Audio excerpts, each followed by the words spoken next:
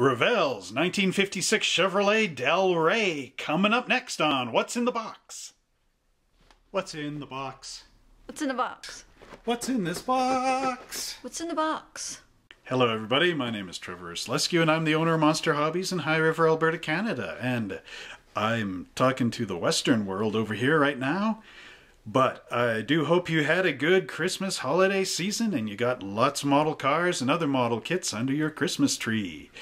Now, let's go down and talk about the 56 Chevrolet Del Rey.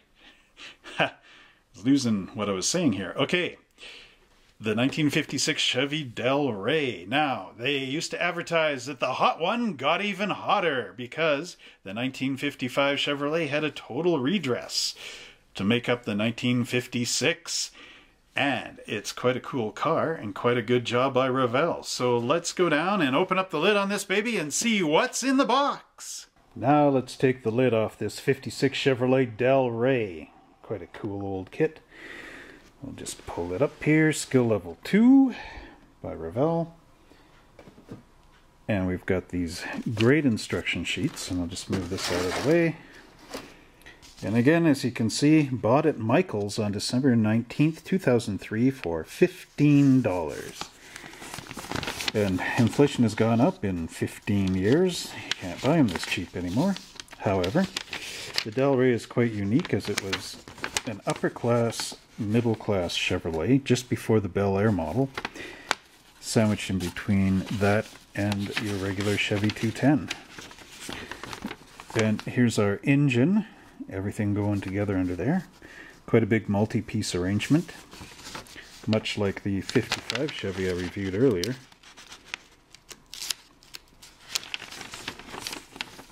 Multi-piece tires with the white wall inserts, lots of glass, and of course separate seat panels, which are different from the 55 Chevrolet.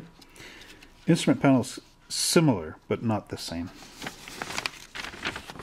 And then there it goes together. Definitely the front grille is quite different.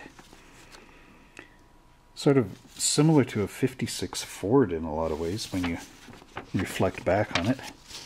And then they give you some of the colors that it's painted in. Now let's see our decal sheet. And there you get these circles which go on the wheels. The hubcaps. There's your instrument panel pieces and some license plates and little tiny bits, the Chevrolet emblem, of course. It's quite a nice decal sheet, even though it's tiny and could do with like a whole bunch of flames and things, but anyway, I'm just joking. Okay, let's open up the bag on this and see what it looks like. My old Boy Scout knife from 1986. Come to the rescue many times over in these videos. Now I'll just pull it out of the wrap and have a look at that nice body. Come on, camera, don't go out of focus. You see the pillar in the window there? That's quite common for the 210. And there's that nice interior. As you can see the seat pattern in there. It's a very fine detail on the carpet. And of course underneath, a couple of mold release marks. And we've got our second part tree here. The top of the dashboard and the bottom of the dashboard. The two-part seats and the nice steering wheel and steering column. There's our white wall tire inserts. You get 5 of them. And our interior panels with some very nice detail. I think this is the back of a seat. I'm not sure there. And look at the detail on our wheels. That's even correct. The wheels in the back don't have the spikes to them. The center cap.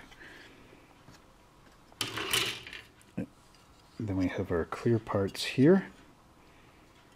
Separate side windows again. And a whole bunch of details. There's our water bottle, the clear one. for your windshield wipers.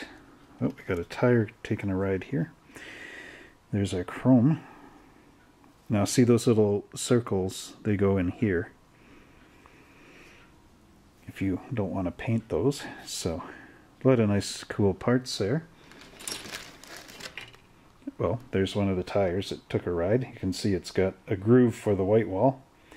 And again, like the 55 Chevy, well, this one actually does have some lettering on the tires, very faintly. And then here's our final bag for the underneath, or the other parts in here, chassis parts and whatnot.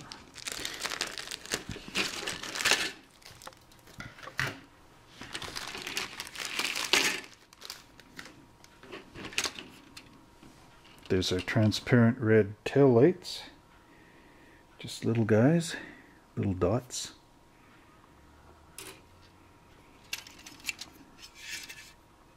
Nice chassis. Look at all that detail in there. Very beautiful.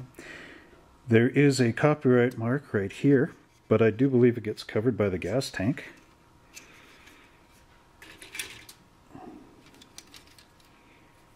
And there's our wheels, wheel backs, separate springs for the hood.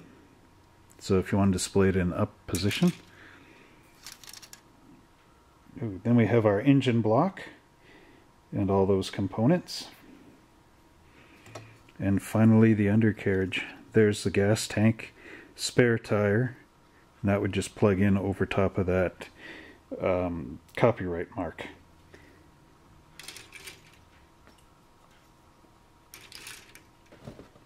And that brings us to the end of our review of the Revell 56 Chevrolet Del Rey.